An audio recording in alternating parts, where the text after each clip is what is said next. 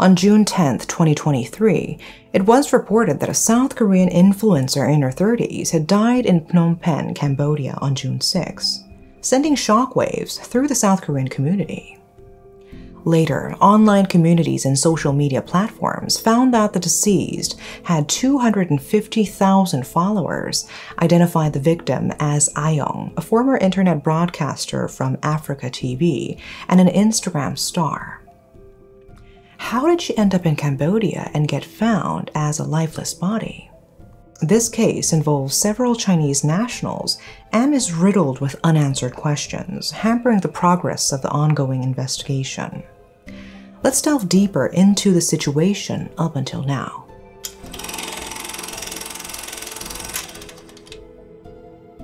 The capital of Cambodia, Phnom Penh, is located between Thailand and Vietnam, but is still unfamiliar to foreign travelers. On June 6, 2023, a decaying body of a woman was discovered at a construction site in a residential area in Kandal province, a 40-minute drive from Phnom Penh.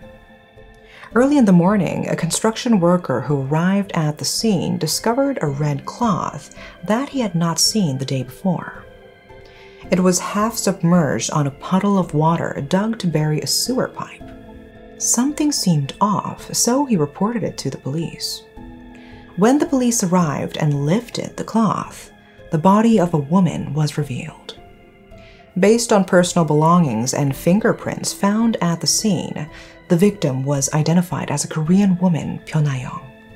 Initially, the identity of the woman was not disclosed, but later a community user who traced the exact details of the deceased revealed that she was Ayong, a 33-year-old Africa TV broadcast jockey and Instagram star with 250,000 followers. What brought this influencer to Cambodia, and how did she end up suffering such a horrific fate? Ayong, who entered Cambodia on June 2nd, was found dead on June 6th, but the estimated date of her murder was June 4th. Later, several strange aspects of BJ Ayong's case came to light. The culprits, who conspicuously abandoned the body in a sewer puddle, did not even seem to make an effort to hide the corpse in the sparsely populated jungle. Furthermore, a friend of Ayong who accompanied her to Cambodia neither reported her missing nor contacted her family about her absence, and later refused to provide any testimony, citing trauma as the reason.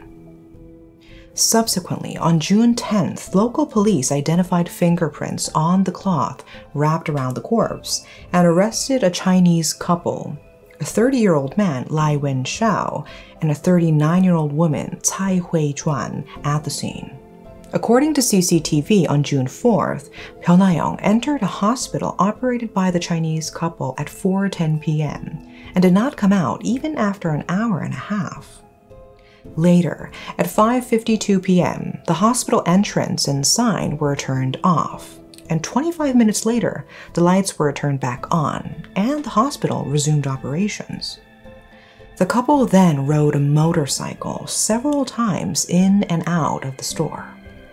And then, just after midnight on June 5th at 12:52 a.m., the husband loaded something into a car and drove away. The next day, Ayong was found dead.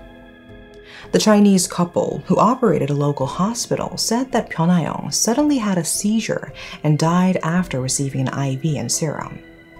In the hospital, which was the size of a small pharmacy, there were no treatment desks, only incomprehensible price tags plastered everywhere. What on earth could be the identity of this so-called hospital? Later, the couple admitted to moving her corpse by car and abandoning it.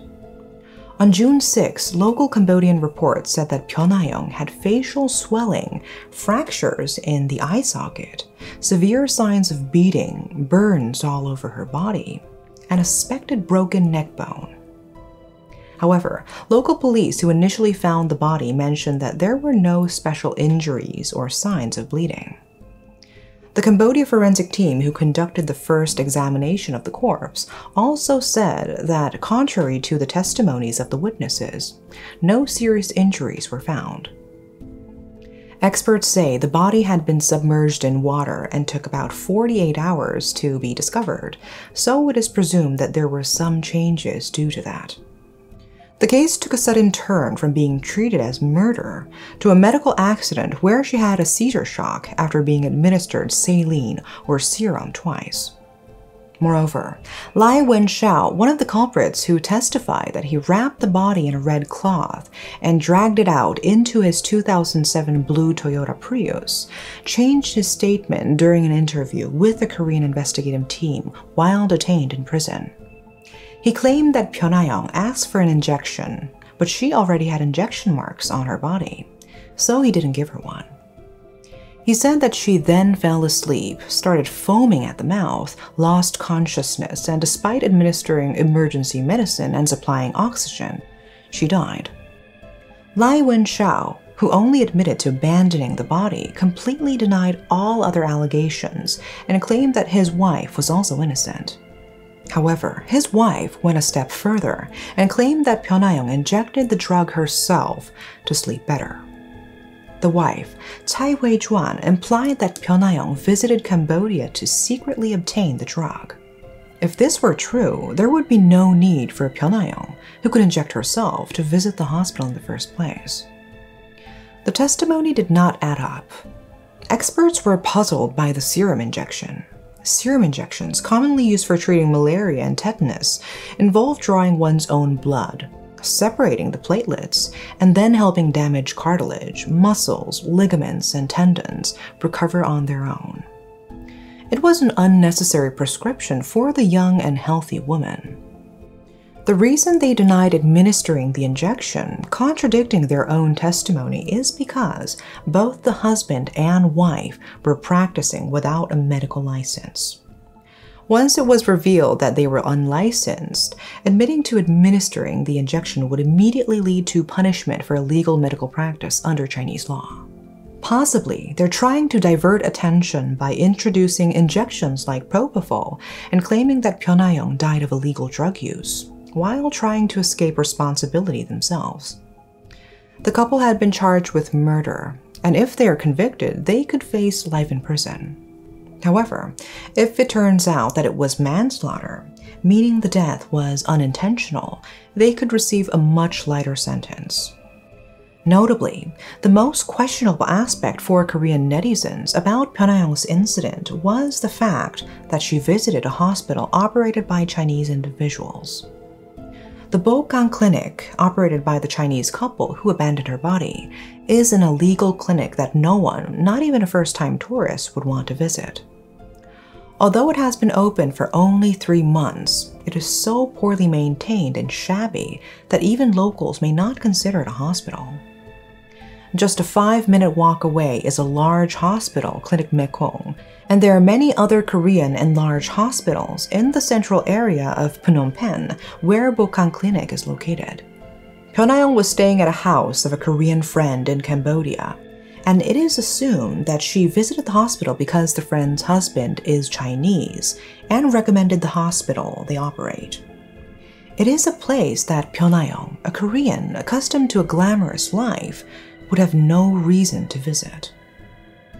Even a Chinese individual who once lived and visited the hospital operated by the couple found it strange and questioned why a Korean would visit this hospital, as Koreans and Chinese usually live in different areas in Cambodia.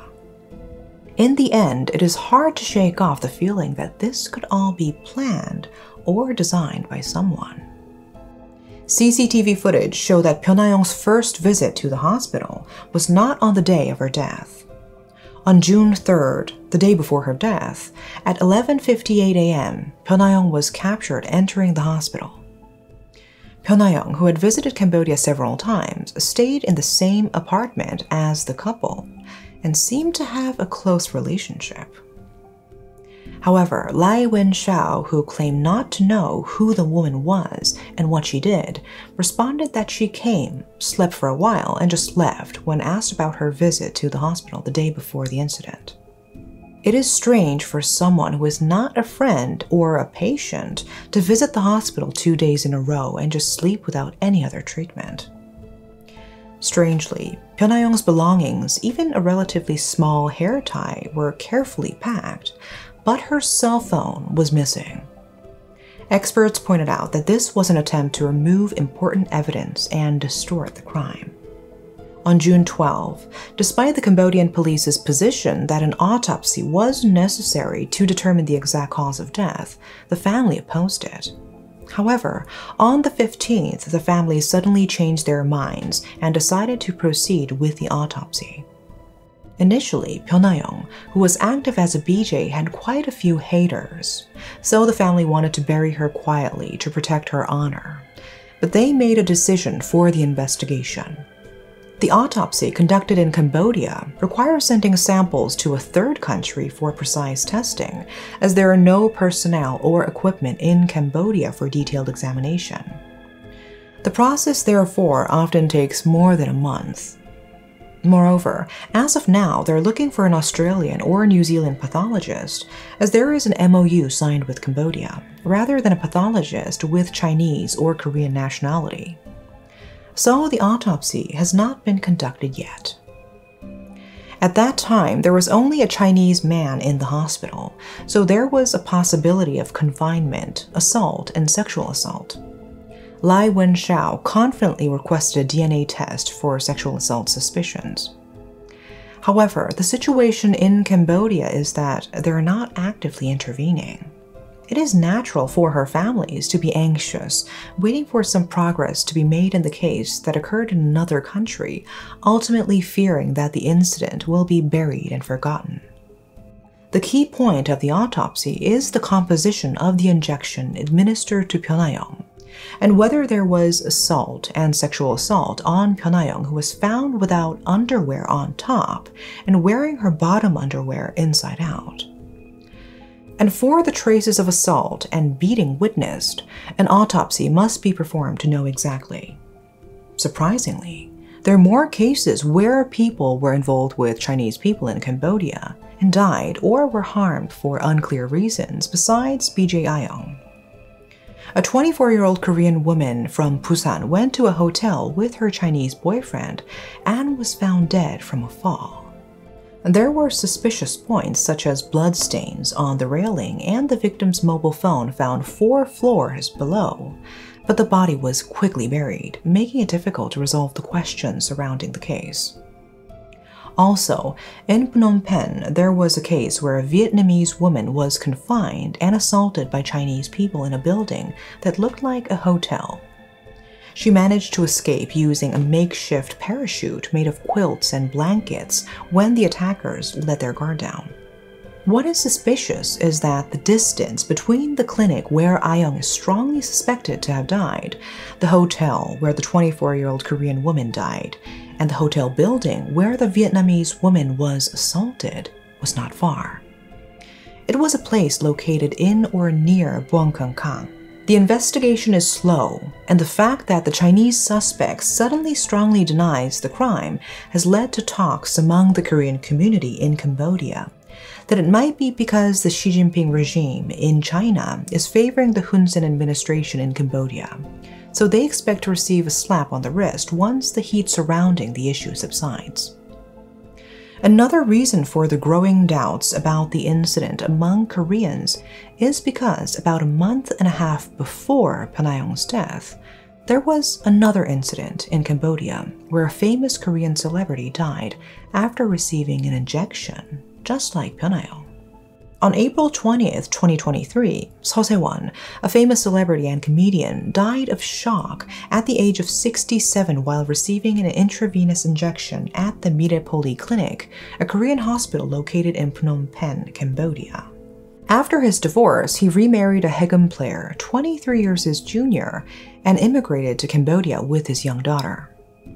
Seo Se-won, who also demonstrated his skills in business, entered the Cambodian national broadcasting business worth nearly 3 trillion won and reportedly succeeded in receiving 120 billion won in transmission fees. The sudden news of his death shocked Koreans.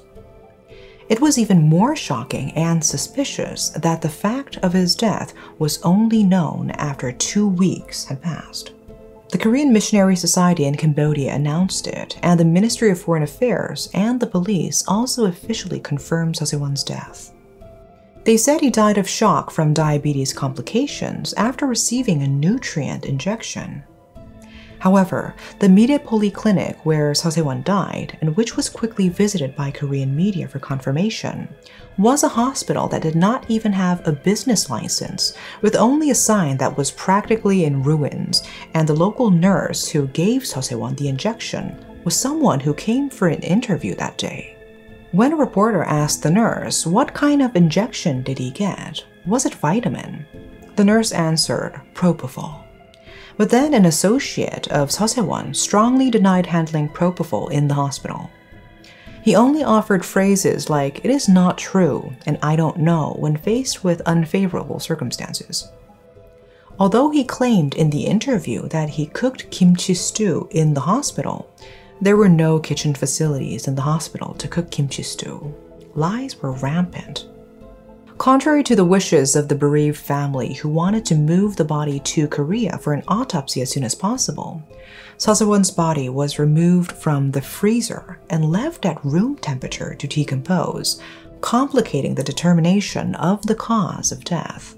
Sosewon's bereaved family requested a blood test and autopsy, but due to the poor conditions, they were unable to proceed and hastily cremated So's body.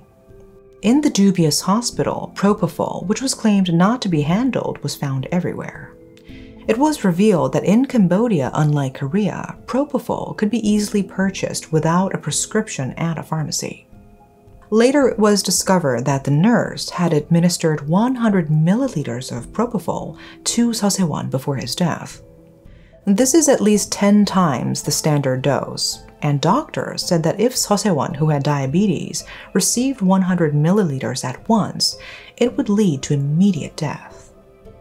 The fact that the nurse, who was unaware of the drug's nature and had no knowledge of its lethal dose, testified that she administered 2 bottles, thinking it was a test injection, as instructed by a person described as a driver, was shocking in itself.